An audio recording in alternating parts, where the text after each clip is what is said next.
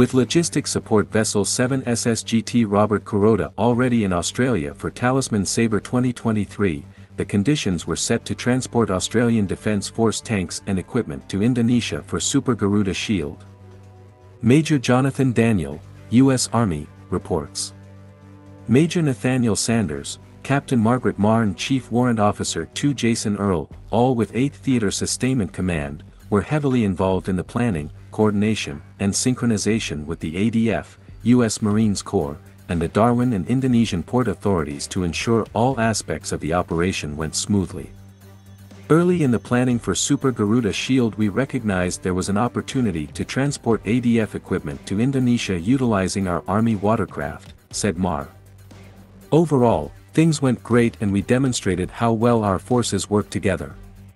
The Kuroda was loaded in Darwin Port before setting sail to Tanjung Perak Port in Surabaya, Indonesia. The tanks belonged to ADF's 1st Armored Regiment and played a major role in the field training exercise during Super Garuda Shield. Lieutenant Colonel Michael Henderson, commander of the 1st Armored Regiment, said, "Our participation in Super Garuda Shield 2023 provides an important opportunity for Australia to work with our Indonesian and U.S. partners to support an open, inclusive and stable Indo-Pacific region.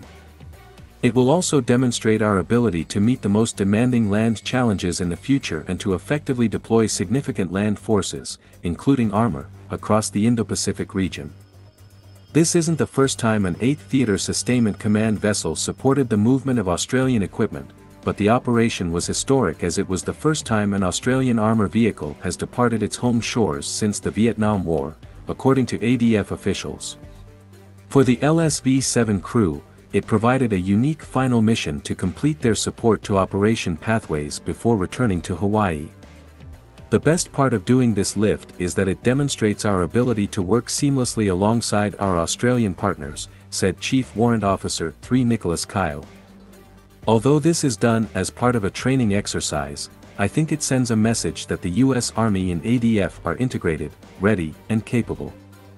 The U.S. and Australian armed forces have a storied history of standing side by side that dates back to World War I. Currently, the two countries partner together across multiple Operation Pathways exercises in the Indo-Pacific. Super Garuda Shield is an annual exercise that has significantly grown in scope and size since 2009. This year is the second consecutive time that this exercise has grown into a combined and joint event, highlighting the 7 participating and 12 observing nations' commitment to partnership and a free and open Indo-Pacific.